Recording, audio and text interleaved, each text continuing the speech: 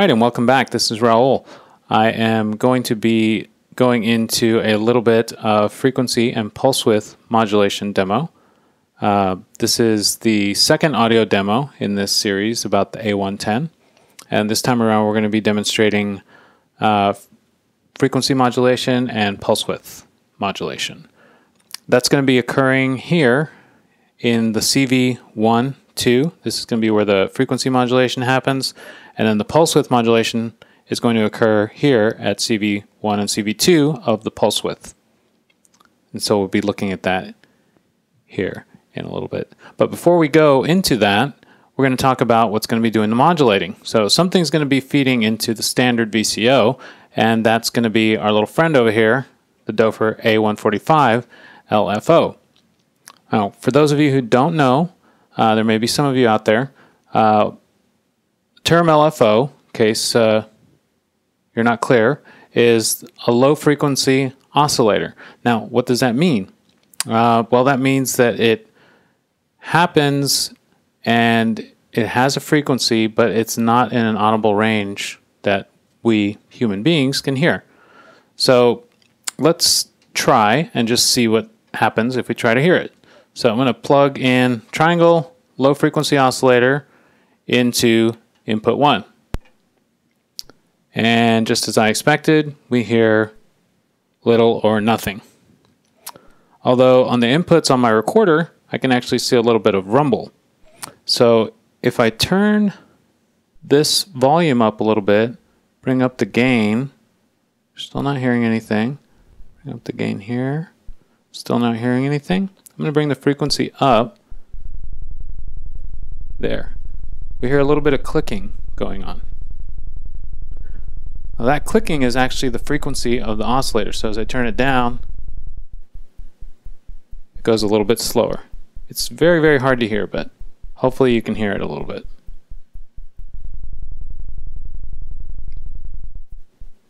Okay. There it is. So I'm going to unpatch that, because now we got the idea of what a low frequency oscillator is, and that it operates where we can't hear it, but it is moving. So that movement is what we're going to be counting on to help us adjust CV1, CV2, and even pulse width CVs over here.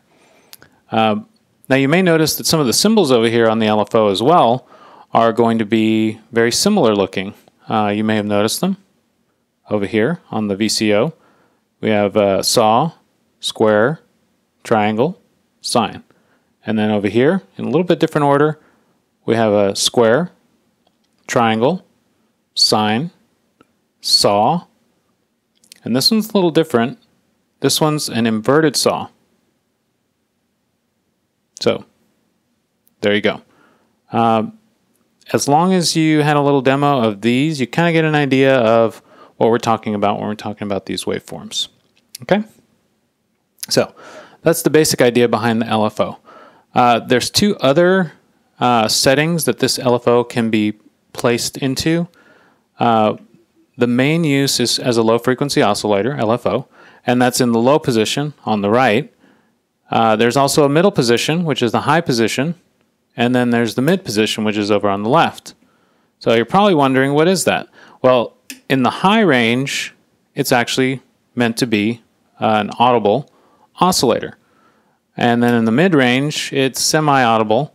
So I'm going to demonstrate that so that we can hear what that sounds like, because we may actually use some of these signals in a little bit when we modulate the CV1 and CV2 inputs. So I'm going to go to mid mode, and I'm going to take my triangle wave again, and I'm going to patch it into my mixer, and let's hear what we hear.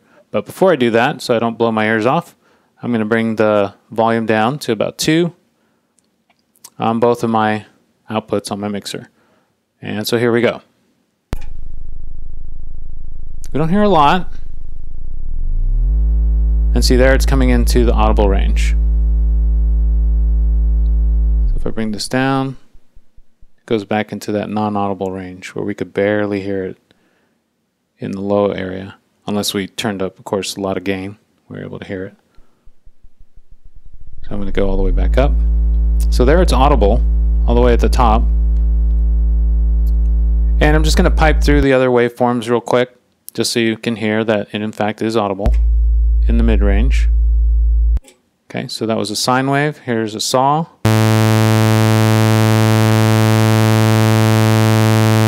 Okay, inverted saw. We haven't heard that one yet, so let's hear it.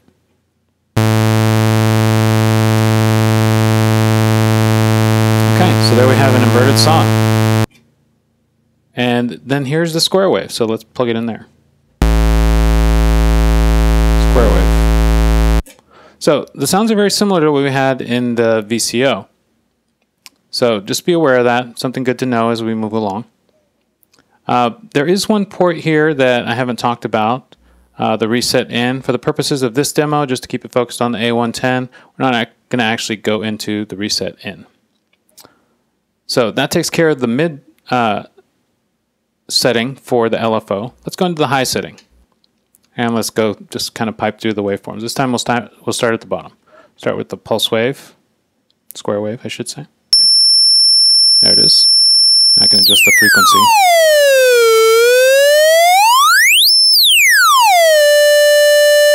Okay. And then we're going to go triangle wave.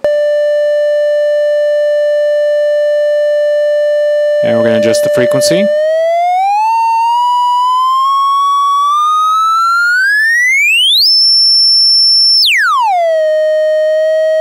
And then we're going to go into the sine wave. Adjust the frequency. There we go. And we're going to go into saw wave. We're going to do a little bit of adjusting. There we go. All the way at the top. So it goes to very, very high pitch. Okay, then we're going to go to inverted saw. We're about 12 o'clock. Let's go down to the bottom.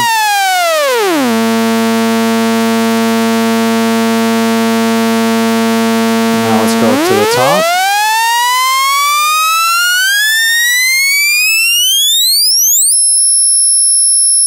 Okay. So those are the waveforms that are found here in Doepfer A145 LFO. And again, this is going to be what we're going to use to modulate our standard VCO.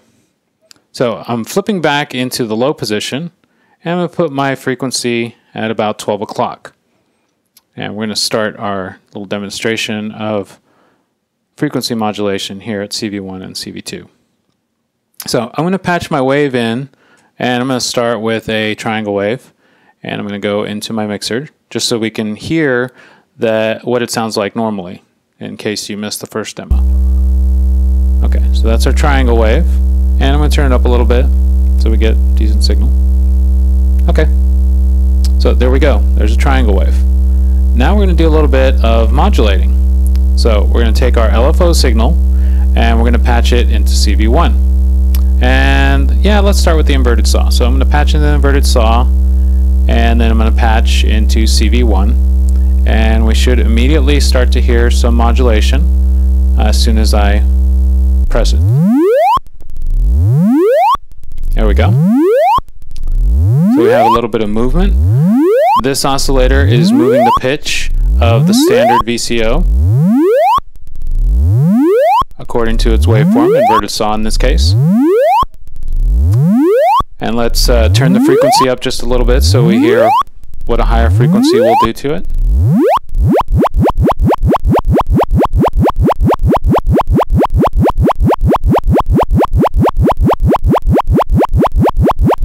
Okay, we heard it at the middle setting, so let's hear it at the low setting. I'm not going to go too low because the low frequency oscillator on this LFO can sometimes take quite a while.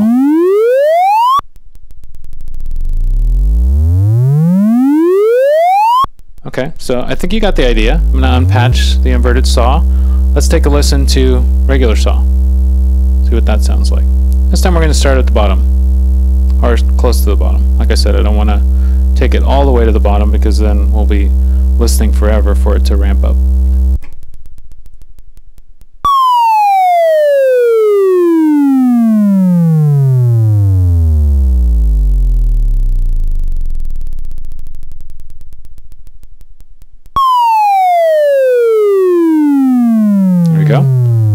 almost like a bomb dropping. So that's in the low position. Let's hear it in the mid position.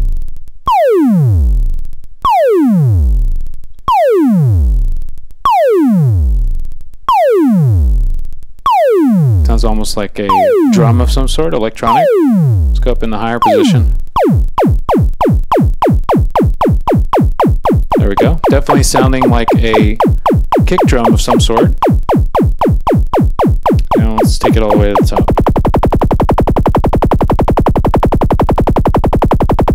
There we go. Okay, moving on to the next wave. We're going to stay at the top and go right into our sine wave. So this is our sine wave modulating at CV1 to the standard VCO A110. That's at the high position. Let's go about to the mid. There's our mid position. Let's go down to slightly low position.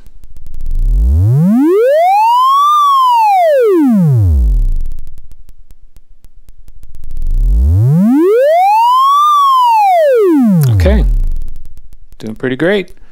Now unpatch the sine wave. Let's go on to our triangle wave. We're going to stay in the low position. Just kind of doing back and forth, back and forth. I'm going to patch into the triangle wave, and we're going to modulate our CV1.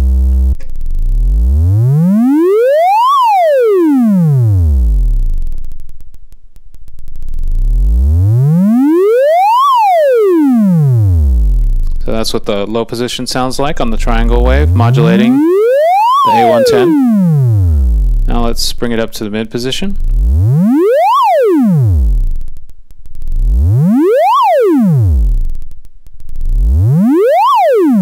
Now let's bring it all the way up to the top.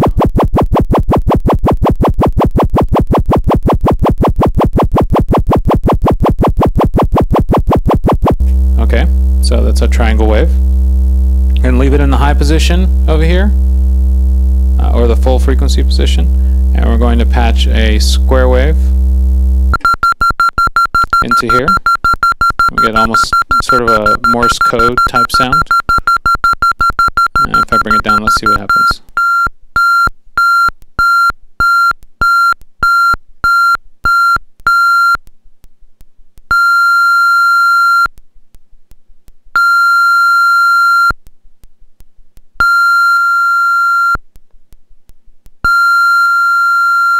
Okay, so you may be wondering what's going on here. There was a lot of movement with all these other waves. What's going on with this square wave? Why is it so static, one note?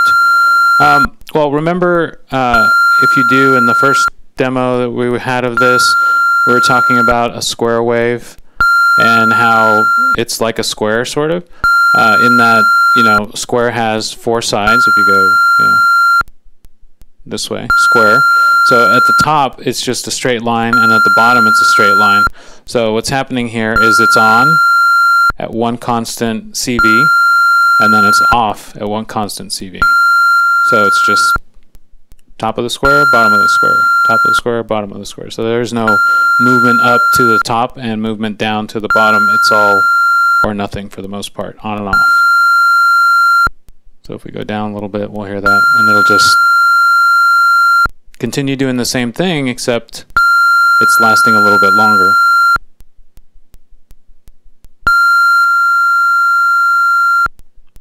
Okay, so there we go. Modulation into CV1 of the frequency.